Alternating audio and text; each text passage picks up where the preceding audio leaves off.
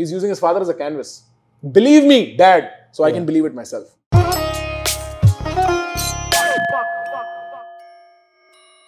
How to make people believe when we tell them something contradicting to their belief. He gives an example. He says, today I told my papa about an event in Indian history that was just made up to popularize colonialism and earn people's trust. But he just disagreed without thinking.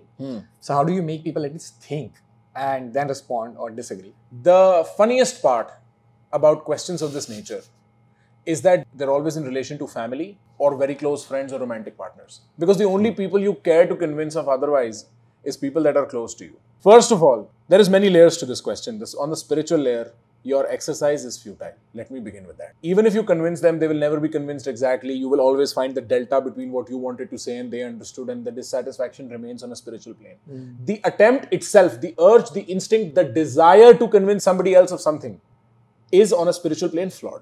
On a spiritual plane. I'm not talking psychological, philosophical and so on, right? Firstly.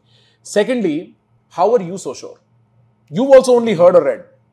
How are you so sure? Your father must be convinced of otherwise. Why? This is a general idea in psychology called Heider's lay balance theory, which wants that your mind, it desires to be balanced. How? Say for instance, I'm friends with Phil. Phil hates Ash.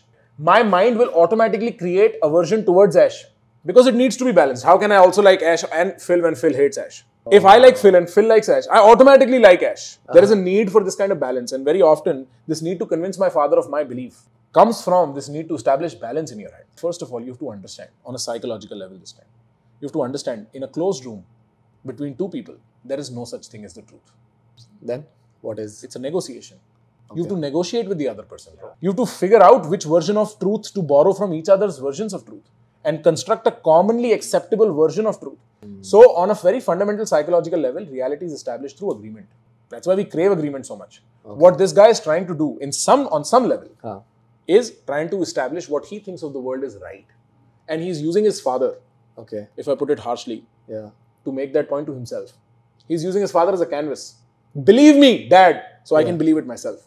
Now, about what this person must do. Why I began with the spiritual plane is because that is where you must, this person, whoever this guy is, should begin to. First, get rid of the need to convince. Because that is your number one obstacle in actually trying to convince your father. Because you want him convinced so bad, you will not be an honest person in the argument. I write about this in Don't Shut Up as well. First of all, understand where he's coming from. You cannot dismantle an argument without understanding the argument and the place it's coming from. Notice what is the underlying belief, underlying need for your dad to believe what he does. And then try to play around with this. Now, the underlying belief could be, or the underlying need could be the fact that he's grown up with that. His worldview is based on that fact. So what you are really saying is, you think, Dad, can you not change this little fact about you? You know, this little thing you believe. But what that might mean is that his whole world has to change instantly.